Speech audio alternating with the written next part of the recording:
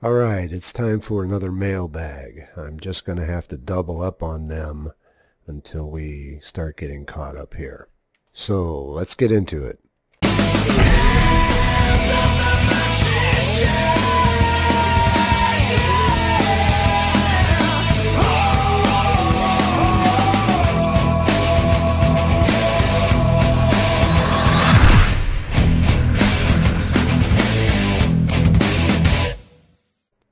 And that song was written and shared by one of the listeners out there who said it reminded him of the old Mystery School intro.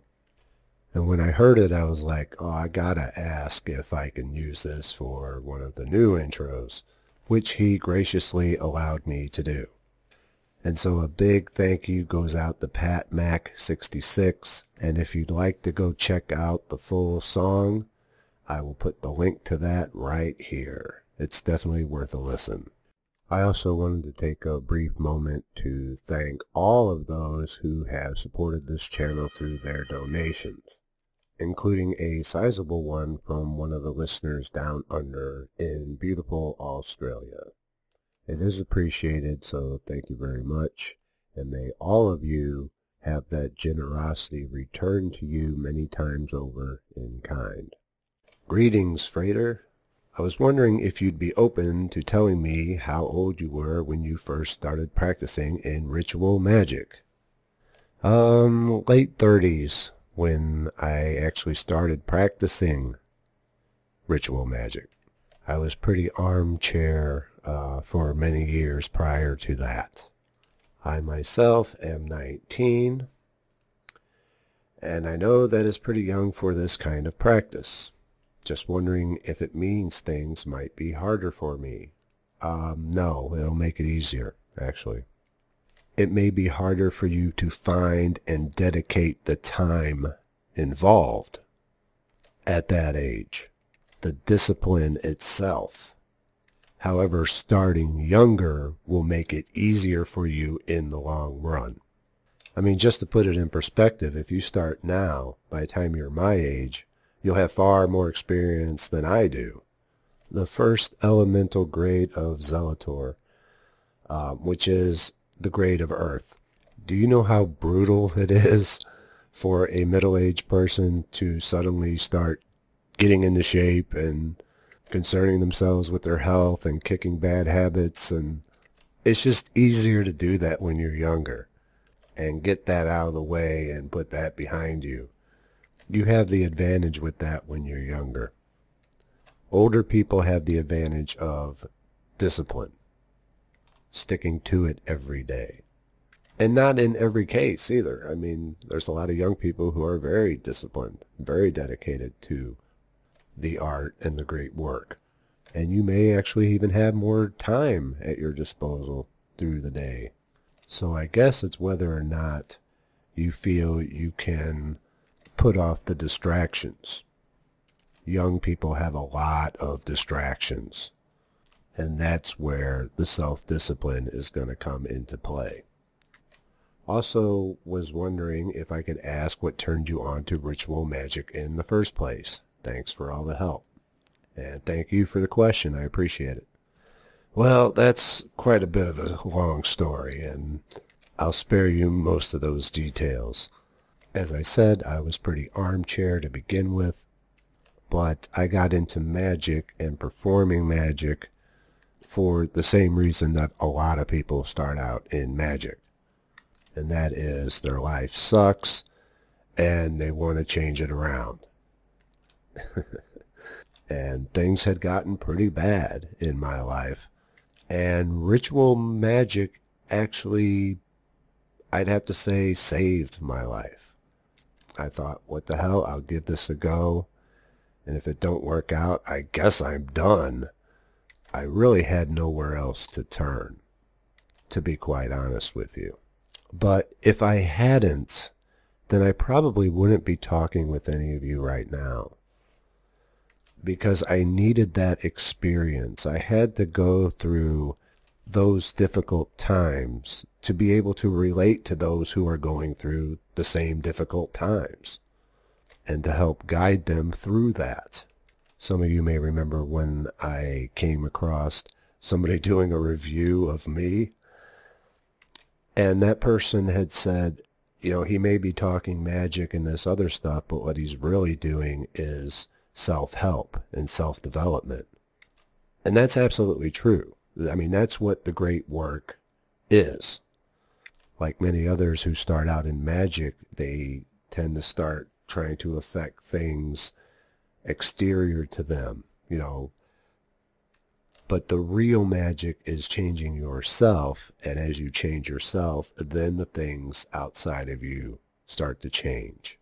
There's been many, many, many self-help gurus, such as Bob Proctor and others, that always say, if you change your mind, you'll change your life.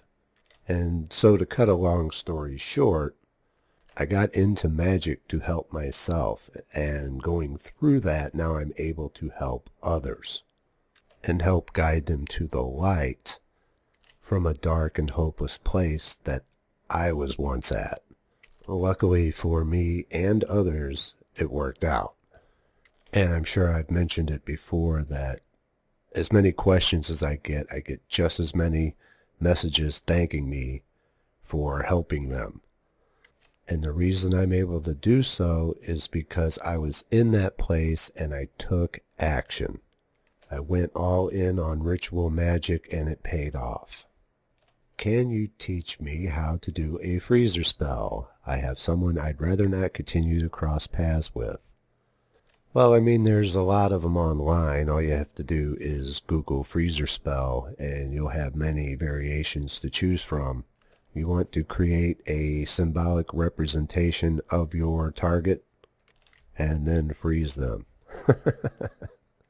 And it's really that simple, so long as you're following the laws of magic. Creating a statement of intent, forgetting that you cast the spell, etc., etc. It would take an entire video or two to do a step-by-step. And I may at some point, I think Birch may have a freezer spell on his page, but I can't really say that my freezer spell is that much different from anybody else's.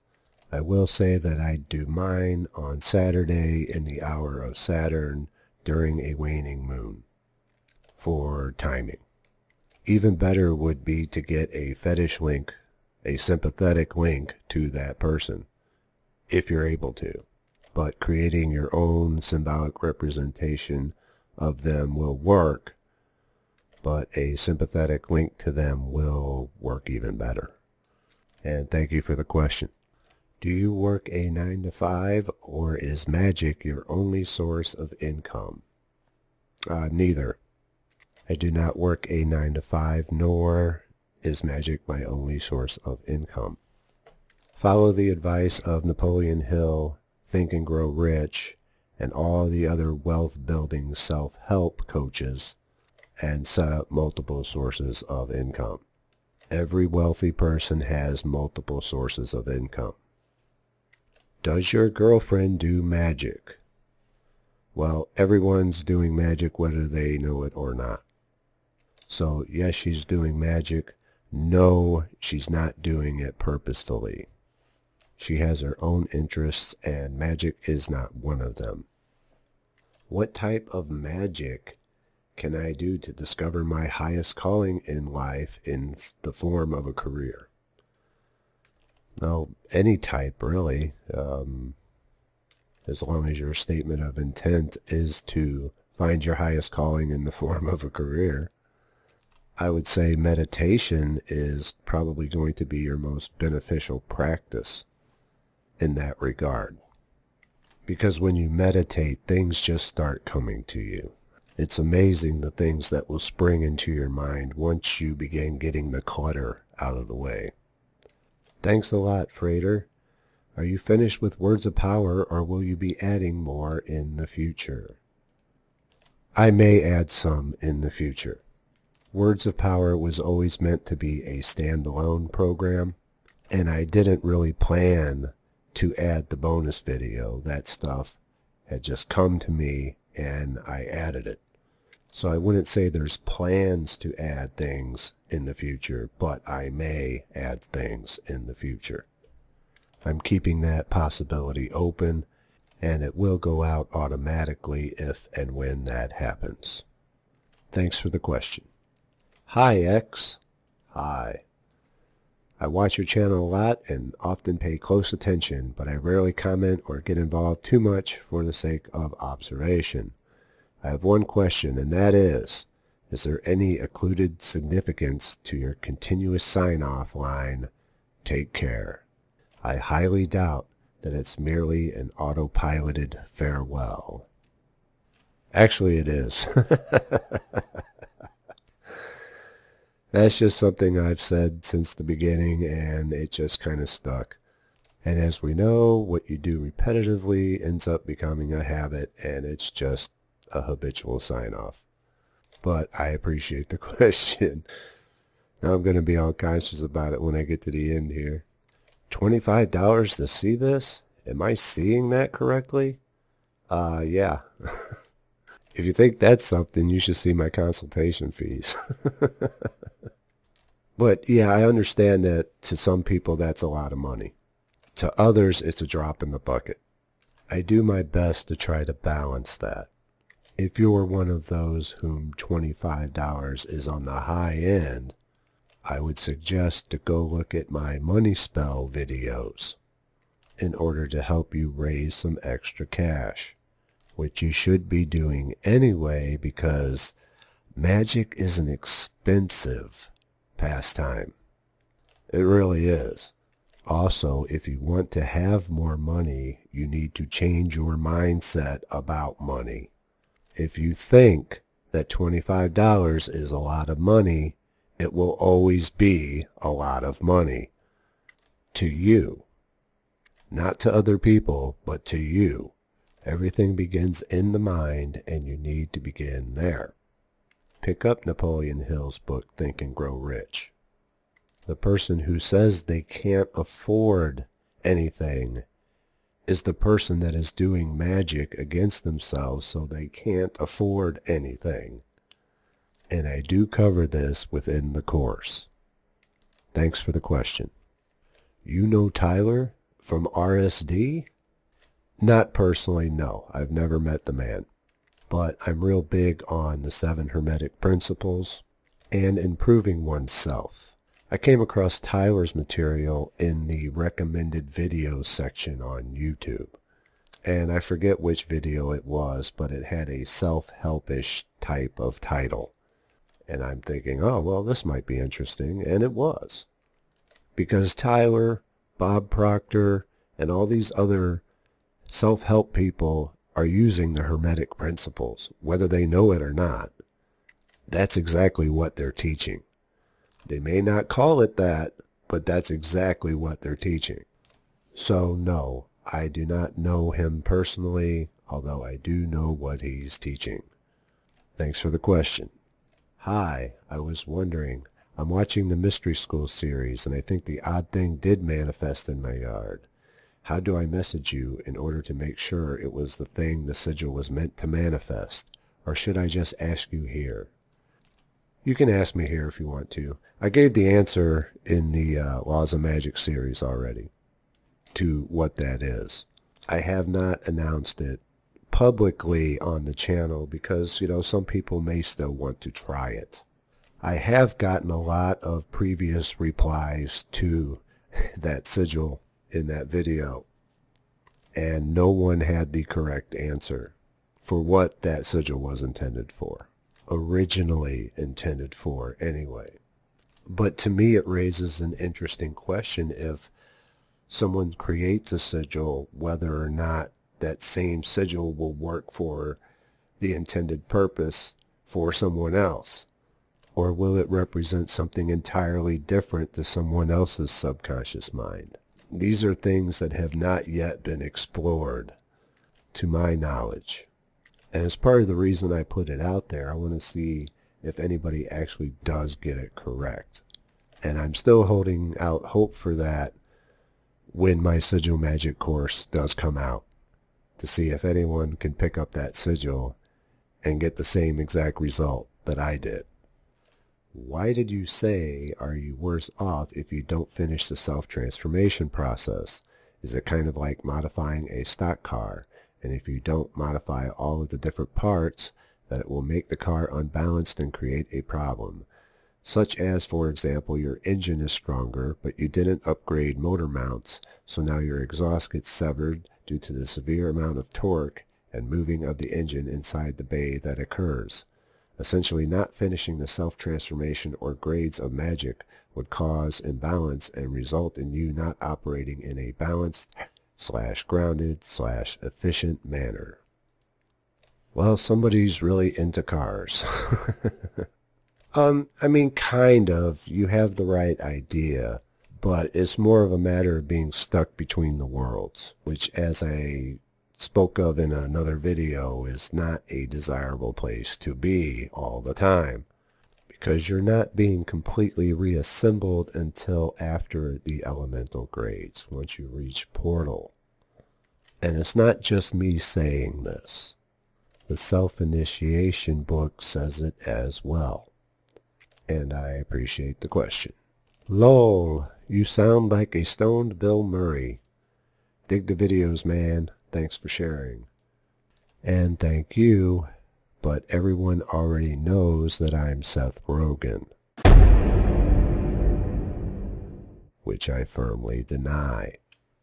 Both my sons are Pisces, February 20th, 2005, and February 27th, 2012. After reading about Pisces, I am very concerned. The description I read in the book and now here in your video hold a lot of similarities to my oldest son. Time will tell for the younger one. So to see your most recent vid and to receive more information came at an amazing time, to say the least. I know nothing is written in stone. That's written in the stars. But I fear the tragic ends we hear about with this sign. Thank you very much for this video. I'll be listening to it a few more times to fully absorb the information. Now with this book, I'll be able to see how a Leo like me, August 9th, 1976, will relate to my Pisces. Astrology is very interesting indeed. Yeah, I wouldn't worry about tragic endings and things like that. Yeah, you can have a tragic end no matter what sign you are. And the sun sign is not the most important sign. Your ascendant and your moon sign is going to be far more important. And you shouldn't be putting your energy into fearing things. What you think about, you bring about. So if you're fearing tragic ends, that's what you're doing magic on. You know, just refrain from even worrying about that.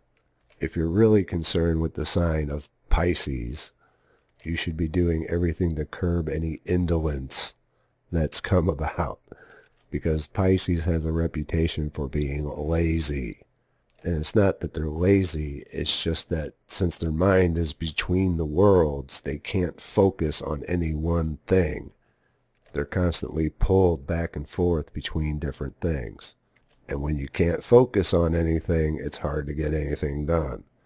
When someone says that they're a Pisces, what they're really saying is that the sun was in Pisces when they were born. Now, the tarot card associated with the sun is the sun. The tarot card associated with Pisces is the moon. And right there we have polar opposites associated with that sign. In the astrology video on the sun that I had done, I went over how the sun is your goals, what you focus on, the conscious mind, and the moon is intuition, daydreaming, the astral, the subconscious mind. And so you see how a Pisces can be very introverted, very concerned with the subconscious mind, spirituality, and walks around in a daydream-like trance. But of course we have many other planets and 11 more signs to consider in one's chart as to how much of that Piscean energy will affect one's actions or inactions. I know some Sun in Pisces people who are very hard workers and are doing just fine. So I wouldn't get too stressed out or worried about it. Also, I cannot purchase this Words of Power because it is not available in my location, which is United Kingdom. Any other way I can get this? I really need it, please. Yes, Words of Power is available in the United Kingdom now, as well as other European countries.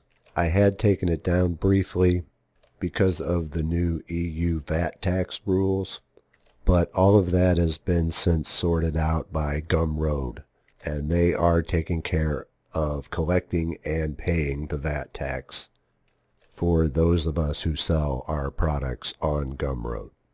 So it is available at the link above or in the description, and I appreciate the question. And I think that will about do it. I'm over 20 minutes in now.